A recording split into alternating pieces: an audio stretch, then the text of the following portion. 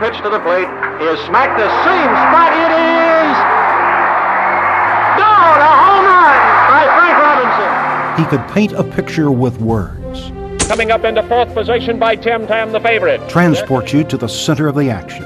A gridiron rivalry that carries with it. When you listen to Claude Sullivan call a game, it was as if you had the best seat in the house. Francis Saunders, here's the captain, Don Mills, under the basket. Cox plays it in.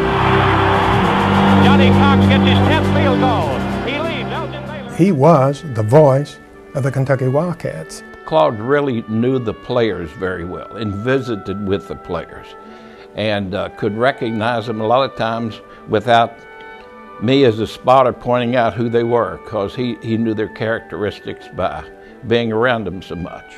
He did his homework. He came to practices. He talked to the coaches, talked to Coach Rupp and Coach Bryant and others, and he knew what he was about. His credentials were just unbelievable for a young man. He was a young man. He was 27 when I came to the university. You know, some of our guys were 22, 23, and probably when he started, he was only a year or two older than the players. Well, ladies and gentlemen, it is hard. Claude Sullivan was a versatile and dedicated sportscaster. A visit to the archives will reveal clips from UK's football victory over Tennessee in 1953, which was Bear Bryant's last year in Lexington. 8 seconds to go. Has Kentucky beaten Tennessee? Have they? They sure have. The victory by Adolph Rupp's basketball team in the final game of the 1958 NCAA tournament. Takes the last shot of the ball game, no good, and the national champions Kentucky Wildcats. A win by the U.S. basketball team in the 1960 Olympic Games in Rome. We're seeing the United States basketball team, an all-star group, appearing in Olympic competition for the first time in the 17th Olympiad. A call of Tim Tam's victory in the 1958 Bluegrass Stakes. He's up in there to third. Tim Tam to the outside to second. Tim Tam's coming on top. Act to finish it. Close Nader and Tim Tam fit in very tightly. And a home run by the Reds' Frank Robinson during the 1965 season. And here's Frank Robinson. He walked in the first and homered in the fourth. So officially, Robbie is 1 for 1, batting .323. Claude he's an icon, and he worked at his trade, and people that heard him, with any imagination, they can imagine that they were at Stall Field or Memorial Coliseum or any place in the South. Claude traveled with the team back in those days. He was part of the team, and when we went around to the shoot around, he was there on the day of the game, or we got there the day before. He was always with us. Claude was on the radio saying, 1 second left, 1 second to go. Now, the crowd had waited all the game and it won overtime, and now they're leaving. And he said it could be the most exciting play of the season, you know. This could be the most thrilling play of the season, you know. This time, John Krigler will put the ball in play for Kentucky. Ed Beck's under the basket, 1 second to go. Pass to Hatton from 35 feet. It's good! How about that? How about it? Vernon Hatton did it! And then we had 2 more overtimes, and we won, beat them by 2 points. In a career that was tragically cut short by cancer, Claude Sullivan had become an iconic figure.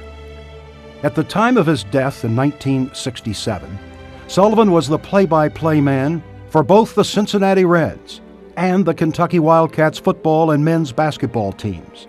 In 2005, Claude Sullivan was inducted into the Kentucky Journalism Hall of Fame, and in 2006, into the UK Sports Hall of Fame. His legacy endures today through his influence on the careers of other successful sportscasters, such as Kaywood Ledford, Tom Hammond, Al Michaels, and Marty Brennan. So I think probably the people that came along later, Kaywood, and at that time J.B. Faulkner was also doing broadcasts.